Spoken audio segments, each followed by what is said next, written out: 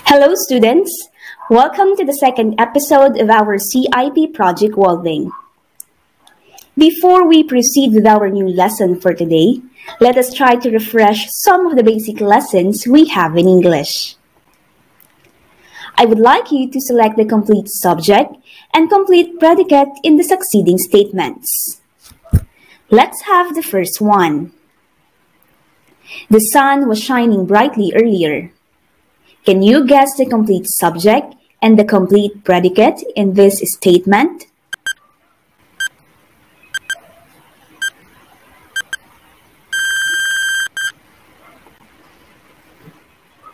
You are correct.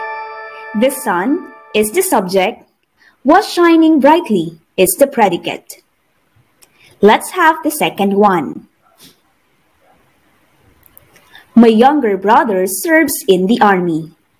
What is the complete subject and the complete predicate in this statement?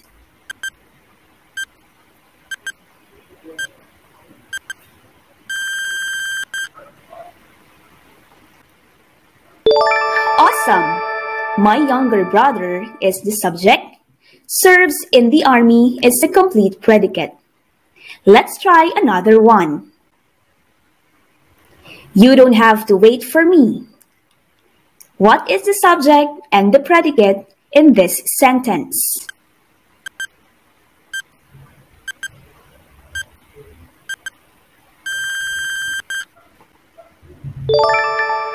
Perfect. You is the subject. Don't wait for me is the predicate. Let's have the next sentence. The pretty girl is wearing a blue dress.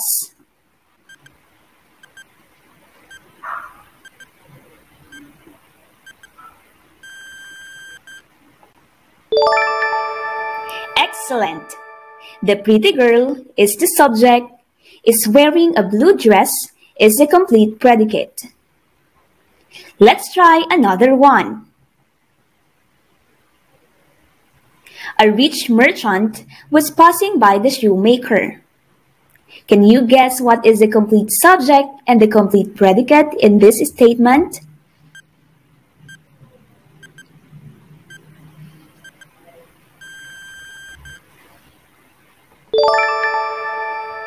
Great! The complete subject is a rich merchant. On the other hand, was passing by the shoemaker is a complete predicate. I am glad that you were able to identify the subject and the predicate in the given statements. We will have our new lesson for today about the types of sentences according to structure.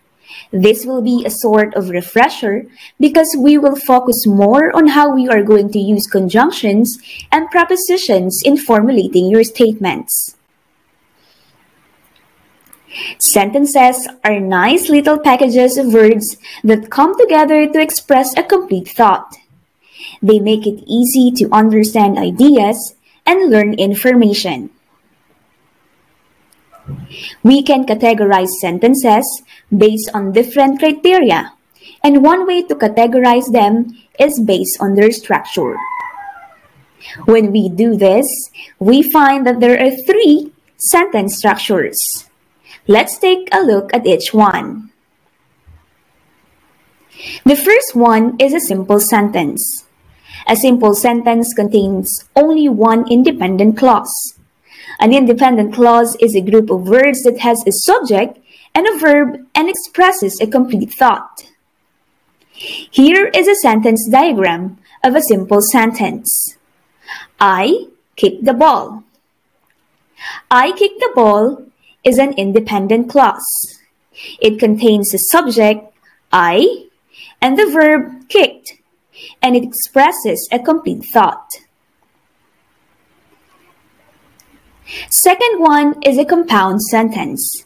A compound sentence contains at least two independent clauses. These clauses are joined by a coordinating conjunction or a semicolon. A coordinating conjunction for, and, nor, but, or, yet, so is a word that glues words, phrases, or clauses together.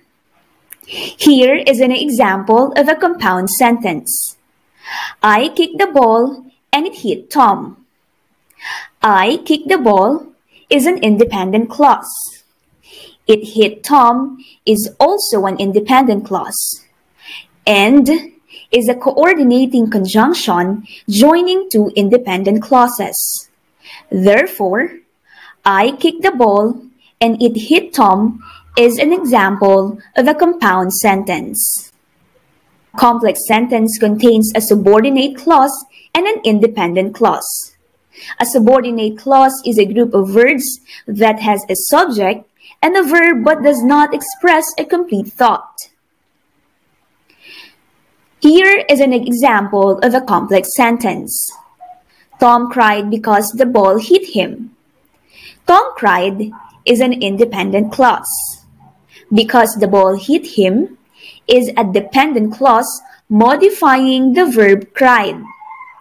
Tom cried because the ball hit him is an example of a complex sentence. Now that we were able to identify the types of sentences according to structure, let us talk about the proper usage of conjunctions and prepositions wherein you will need them to connect your compound and complex sentences. Do you have any questions for me before we go? Let's proceed. There are many conjunctions in the English language, but some common ones include and, or, but, because, for, if, and when. Remember that a conjunction is a word that is used to connect words, phrases, and clauses. Coordinating conjunctions is used to connect items that are grammatically equal, two words, two phrases, or two independent clauses. There are 7 coordinating conjunctions in the English, and you can remember them using the mnemonic device fan voice: for, and, nor, but, or, yet, and so. Let's try to look at this example. The data was gathered through questionnaires and interviews. The coordinating conjunction and can join two words which are questionnaires and interviews. The results were undeniably intriguing, yet ultimately inclusive. Coordinating conjunction also join different phrases. These are undeniably intriguing, ultimately inclusive.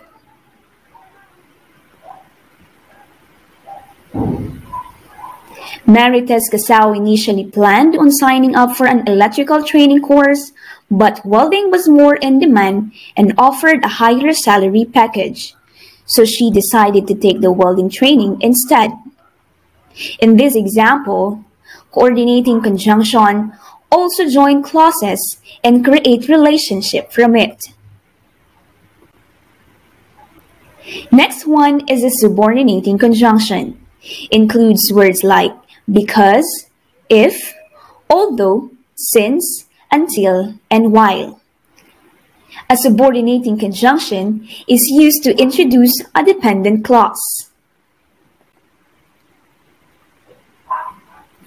Let's try to look at this example. Because I woke up late this morning, I went to school without eating breakfast. I woke up late this morning is an example of an independent clause, but the subordinating conjunction because turns it into a dependent clause. Because I woke up late this morning does not finish a complete thought. It must be joined to an independent clause to form a grammatically correct sentence. Correlative conjunction always comes in pair, and it's used to join grammatically equal elements in a sentence. Common pairs include either, or, neither, nor, not only, but also, and both. and in most cases, no comma should be used between the two elements.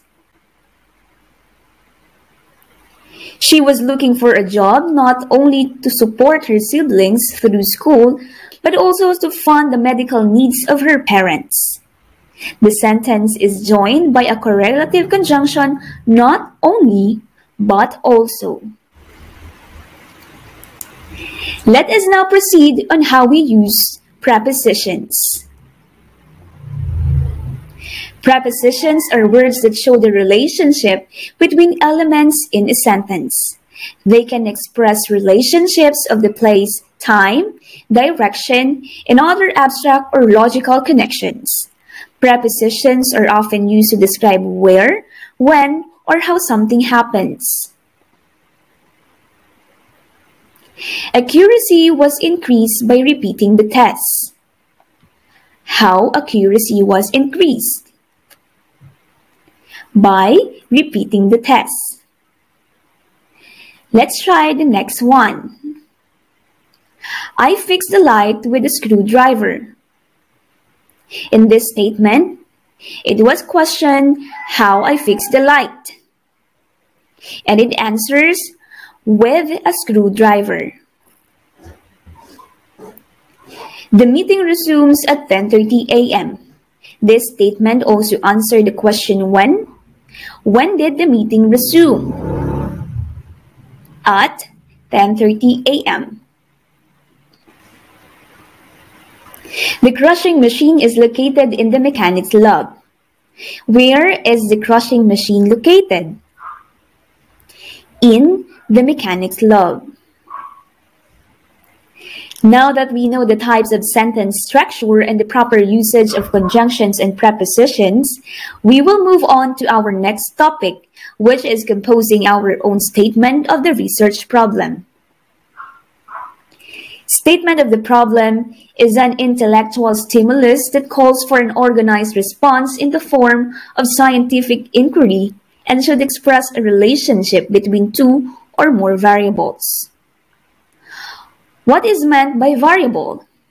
Variable is any property or characteristic of some event, object, or perhaps person that may have different values at different times, depending on the condition.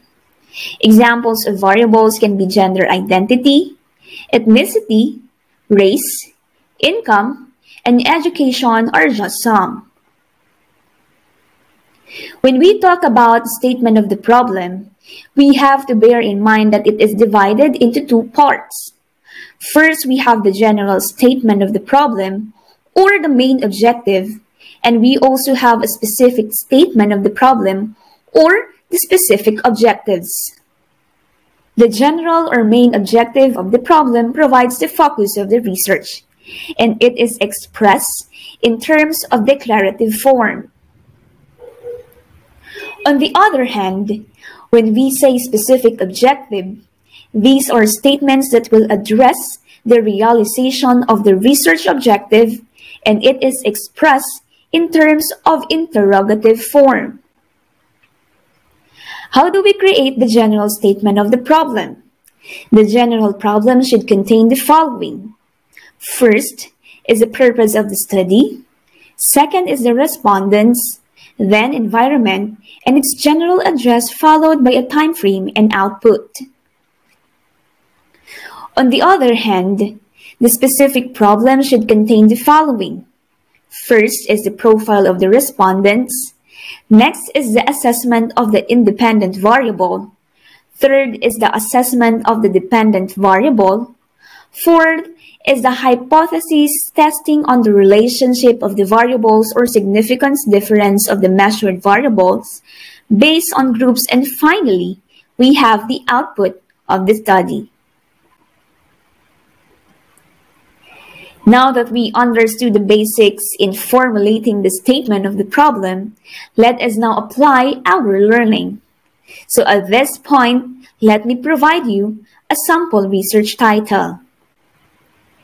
Our research title is The Impact of Parental Involvement Towards the Literacy and Numeracy Skills of the Kindergarten.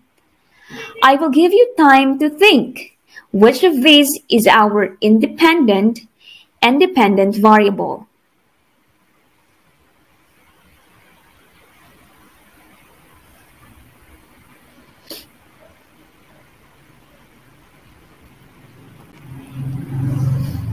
Good job! Parental involvement is the independent variable. Literacy and numeracy is the dependent variable.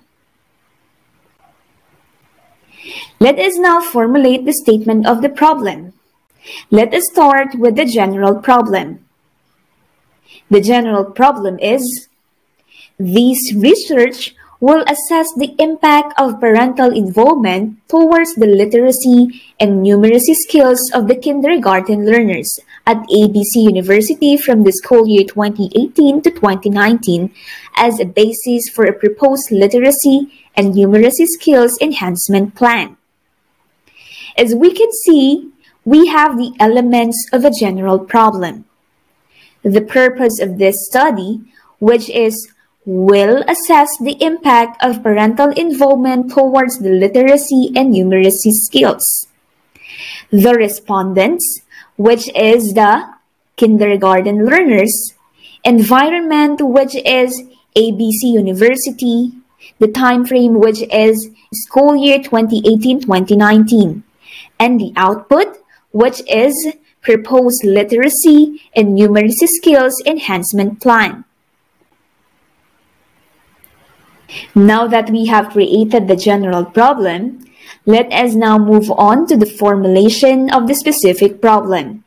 In this case, we should state, specifically it seeks answers to the following queries. As I have said earlier, the first specific problem must consist of the profile of our respondents, and for that matter, our specific problem is,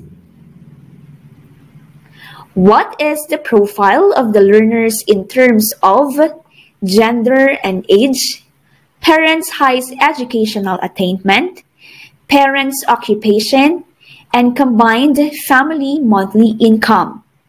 Next is, let us assess the independent variable, which is parental involvement. Thus, we have the second specific problem, which is, as perceived by the parent respondents, what is the extent of their involvement towards the school activities of their child? Now, we will assess the dependent variable, which is literacy and numeracy skills. Thus, we have the third specific problem, which is, what is the level of literacy and numeracy skills of the learners? The fourth element in the specific problem is the hypothesis testing on the relationship of the variables or significant difference of the measured variable based in groups. Thus, we have the fourth specific problem, which is there a significant relationship between the parental involvement and the literacy skills and numeracy skills of learners? And finally, we have the output of the study, which is written this way. Based on the findings of the study, what numeracy and literacy skills enhancement plan can be proposed?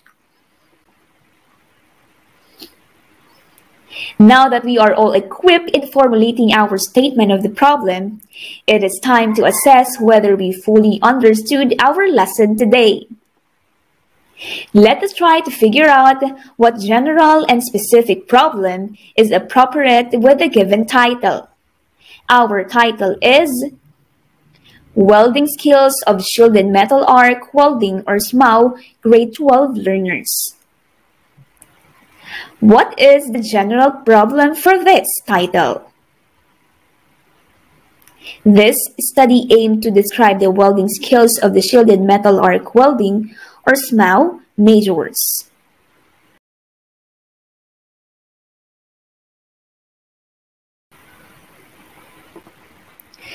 correct. The right general problem for this title is, this study aimed to describe the welding skills of the shielded metal arc welding or SMAW majors. Next, what are the specific problems for this title?